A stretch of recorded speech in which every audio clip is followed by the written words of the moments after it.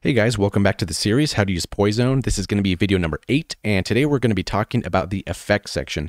So this is going to be the delay, the chorus, and I felt it was necessary to include the Transcate. So let's go to Options and Reset Program.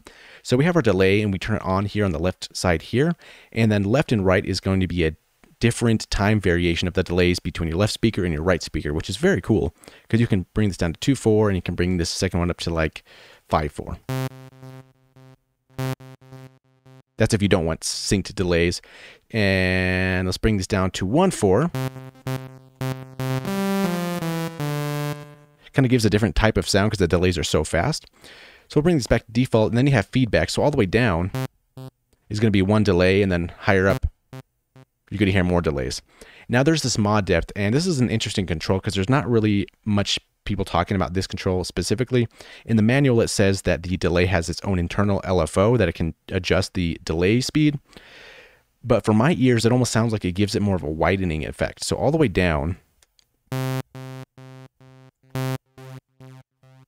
So it almost sounds like the delays are kind of spread out a little further. Yeah. I kind of like it, maybe not at 100 for stuff. Maybe it might be cool for patch, but maybe dial it down a little bit. But it's definitely a cool, different feature to check out. And then next we have the low cut and the high cut. So as the delays go on, we can cut out the lows from the delays or cut out the highs from the delays and kind of give it maybe like a bandpass delay sound. And then obviously the wet is going to be how much of that delay we want in our final signal. So if we have a lot of it, it's going to almost have like the same volume as our original note. If we have less, it's going to be a lot quieter. So kind of think of it as the volume for the delay itself. And then let's turn that off. And then next we have the chorus. So here's no chorus. And then we have the depth control. So as we go up, it's more detuned.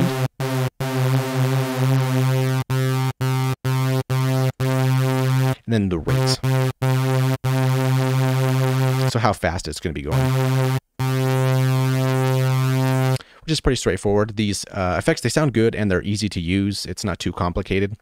And then next up we have the Transcate, which is really pretty cool because we can turn any of our patches into a gate.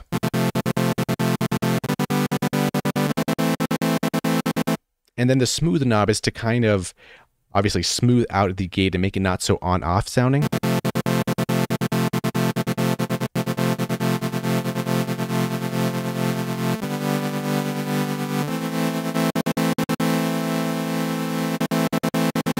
So quite a difference there. And then here is the tempo sync, so how fast we want this gate to move, if we want to slow it down.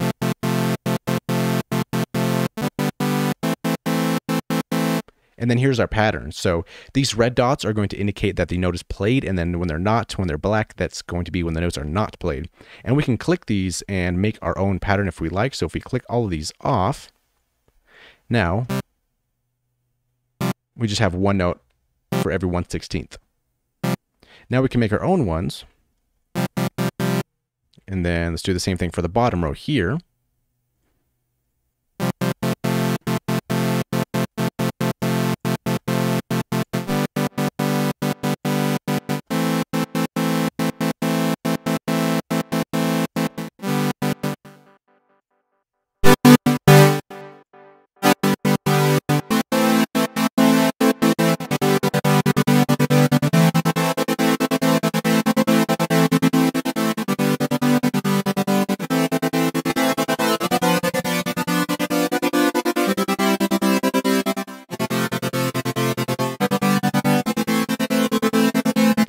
So that's basically the effects in a nutshell, and that's pretty much the series in a nutshell. This synth isn't too complicated, so hopefully after the whole series, if you guys are still watching to this point, hopefully it's now pretty familiar to you. You can get a lot of cool sounds from this thing. I kind of like going to the pulse wave, maybe here, it's a kind of a cool low end kind of thing, bring this all the way down. Put some chorus on, do maybe using 4.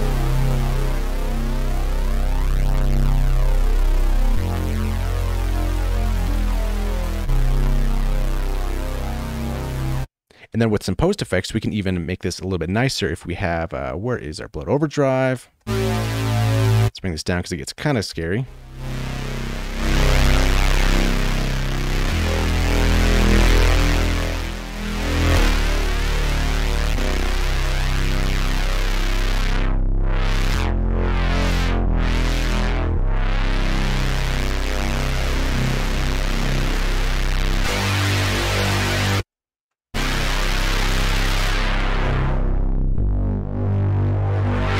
But yeah, that's just a little quick thing. So make sure to play with this synth. It's very cool. You can get a lot of cool sounds from it, and it's easy to use. It's a very cool one. So hopefully this video helped you out. If it did, please let me know. Leave a like or a comment or subscribe or anything like that, and we'll see you in the next video.